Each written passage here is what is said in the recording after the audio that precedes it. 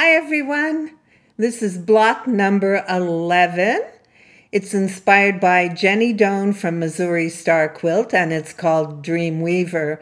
If you'd like to participate in our Block of the Month challenge, check the description under this video. You'll find a link to my Facebook group and all the information there. So let's get sewing.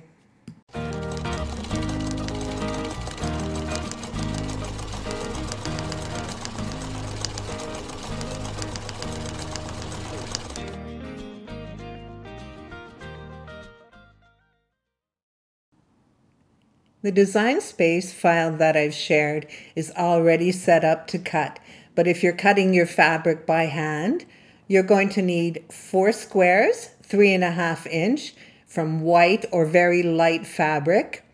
You'll need 4 more cuts, 4 colors, 1 of each 3.5 by 6.5, and again those same 4 colors, 1 of each 3.5 by 3.5.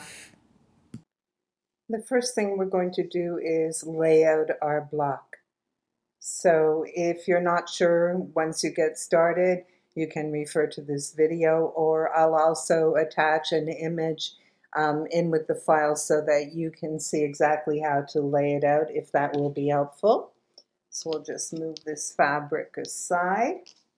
The first thing you want to do is lay out your 4 corners. That's going to be your lightest fabric. Whether you choose white or a very light color, those will be your 4 corners. You want them to contrast from the rest of the block. So in this case, I'm using a plain white. Then we're going to take a 3.5 by 6.5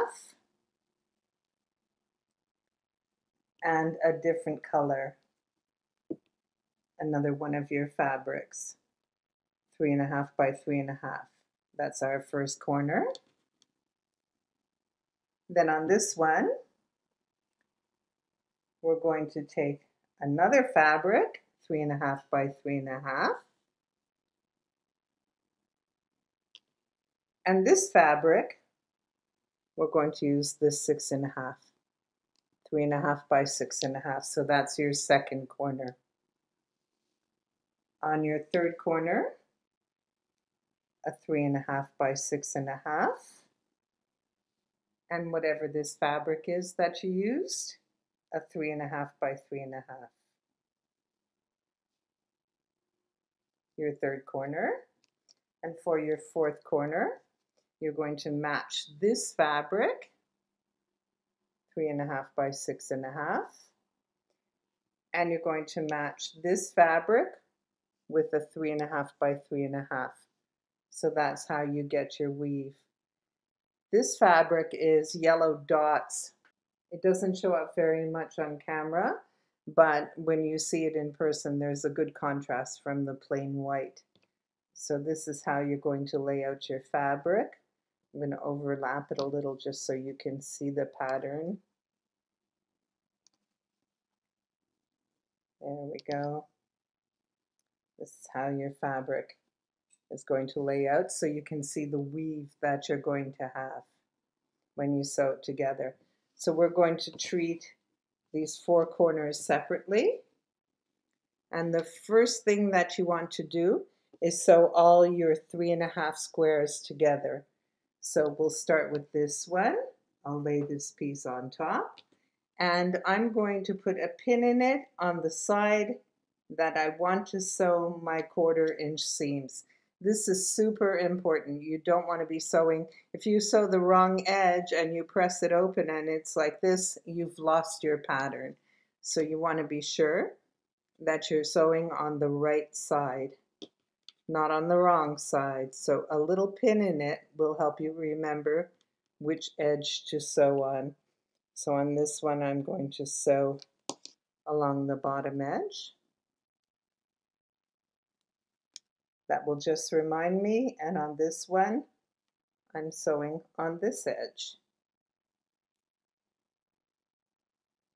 Okay, so I'm going to get those 4 seams sewn.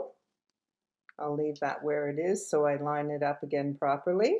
I'll get these 4 seams sewn. I'm going to press them open towards the darker side, the darker fabric. It's very important to set your seams and press them nice and flat so you get a nice finish on your block. I'll be back. And we're back, and you can see that I've sewn 1/4 inch seams and press them towards my darker fabric. So let's lay these back out again. This one goes here.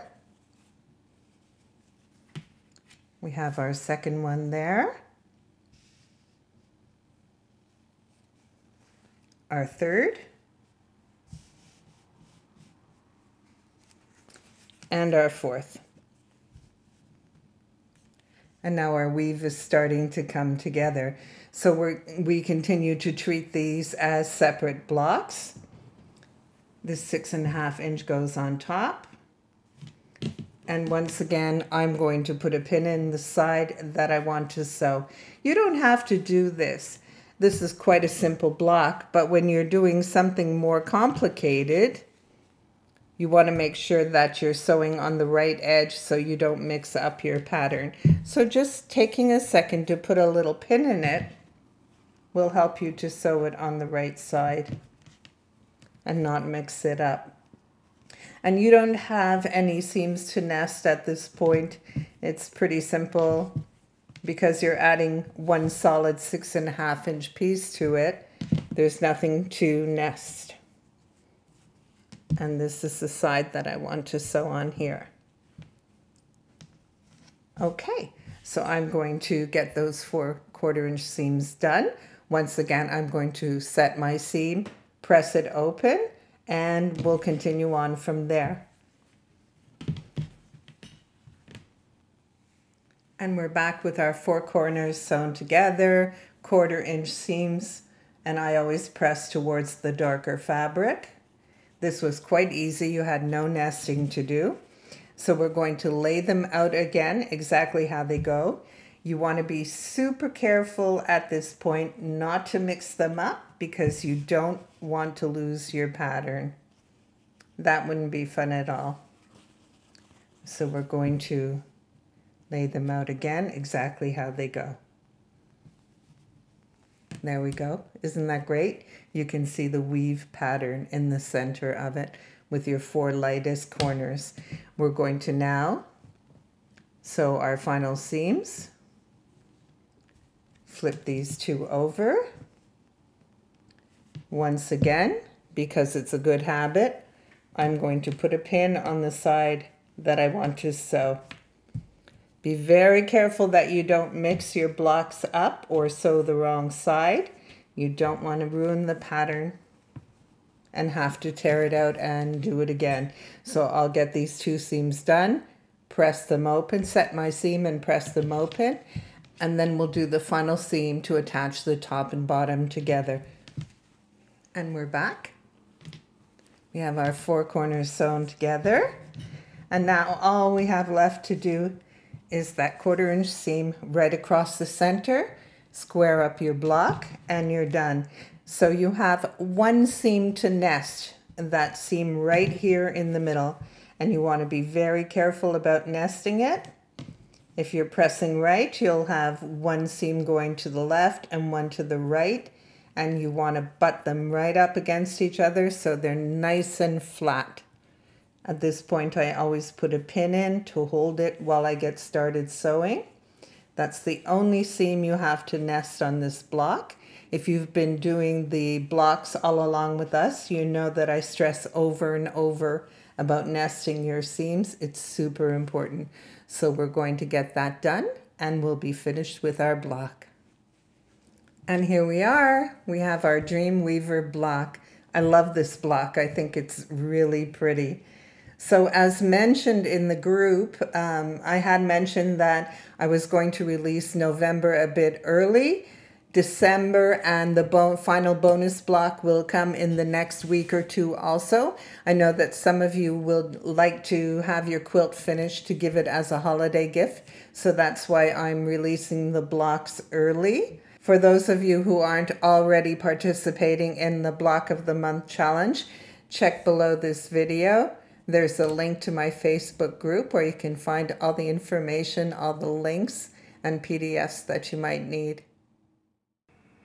I hope that you're going to enjoy sewing block number 11. Thank you for watching.